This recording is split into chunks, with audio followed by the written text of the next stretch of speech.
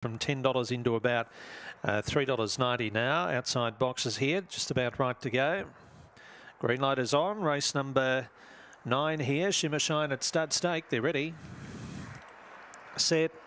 Away they go. Missing it by 3 or 4 was Rolling Coal from the white draw and away fast. Unsurpassed led. Pie Hard shows pace. Going for a run between them was Nacho Cookie. It isn't quite there. About 3 lengths Rolling Coal's past a few. Runaway right off the track. Then came Impatient Capers. Snowy Lily a mile back with Gaslight Capers in the straight. Nacho Cookie hit the leads. First up, but it's drawing clear and wins by 2.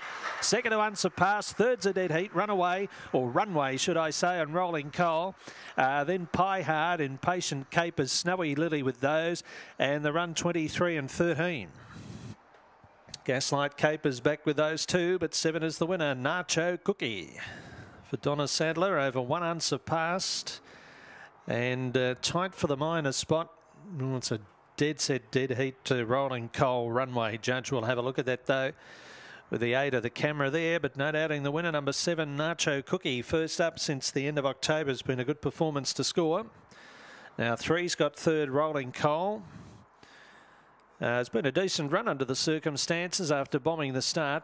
7-1-3-6, the interim numbers, 7-1-3-6. And Nacho Cookie, the winner, at about 2 even and $1.10. Unsurpassed at $2.50. Rolling Coal at